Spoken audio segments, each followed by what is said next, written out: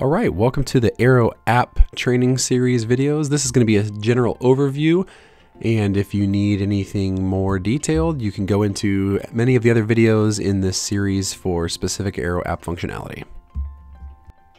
All right, so we open up in the Aero App you see here, and we are always going to come into the app management screen once it loads, and this is going to give you a breakdown of all of the app management tabs. So we're going to go into each of these tabs in separate sections and separate videos. So we just want to give you a general overview of the application and kind of how you use it in and out. You can see here it's tab based, and you can slide back and forth with the different tabs up top. You can go into preferences. We'll show you a quick base on that, and preferences where you can set each of the individual preferences for the entire application as a whole, such as take the menu bar to the top or the bottom. Over in the top left, you have a search bar where you can search for airports, nav aids, waypoints, airways. It'll show you your recent searches. It'll be able to separate and filter by ICAO, name, and distance.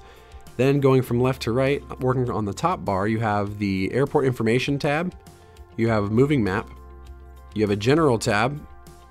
You have a notepad, which allows you to keep notes and to write down anything that you need, like clearances.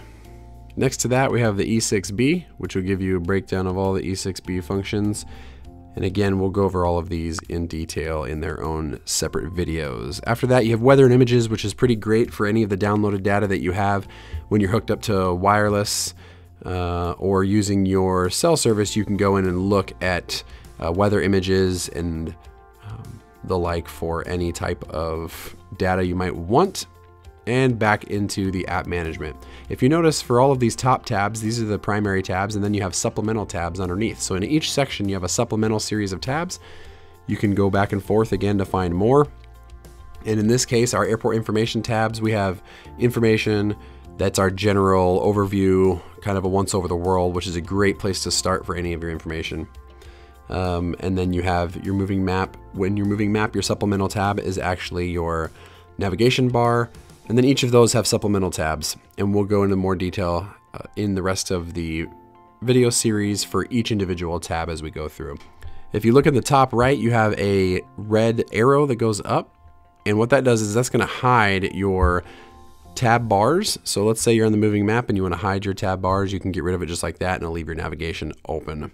Same thing with the bottom left, you have a tab bar, and that's going to bring out your current flight route. And we'll go over more detail of that for the flight planning portion. That concludes our general overview of the Aero app.